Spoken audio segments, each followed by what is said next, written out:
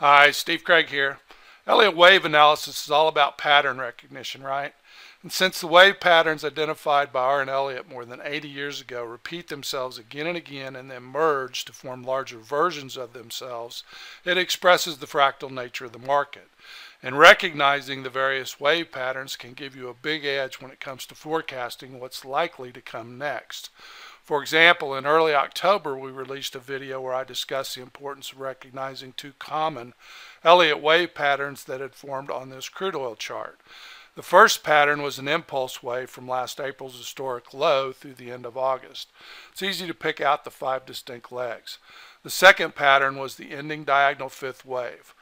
Ending diagonals are terminal patterns, as the name implies, and they're easy to spot from their distinctive wedge-shaped appearance. Both patterns convey a similar message, and that's that a price reversal is due, and it became obvious to all following Crude's 17% free fall in early September.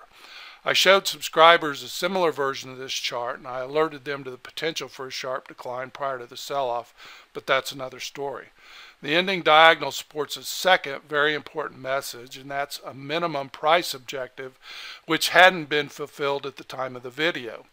Subscribers were well aware of it, and I pointed it out to viewers. Ending diagonals are almost always fully retraced, and that's exactly what transpired. In this instance, it meant that crude should extend its decline to the wave 4 low, the origin of ending diagonal wave 5, and it did so on November 2nd.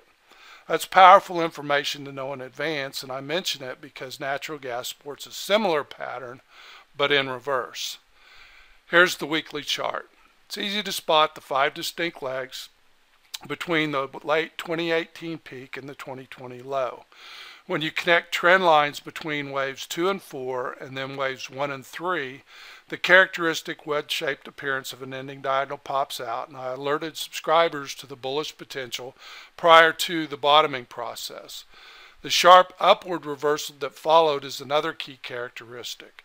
This false price contango, which is common to see as natural gas moves into the high-demand winter season, has magnified the extent of the advance on the continuation chart. It also masks the short-term subdivisions. Even so, the big picture message from the ending diagonal is quite bullish. And just like crude, there's a strong possibility that the ending diagonal would be fully retraced, which means the opportunities should abound.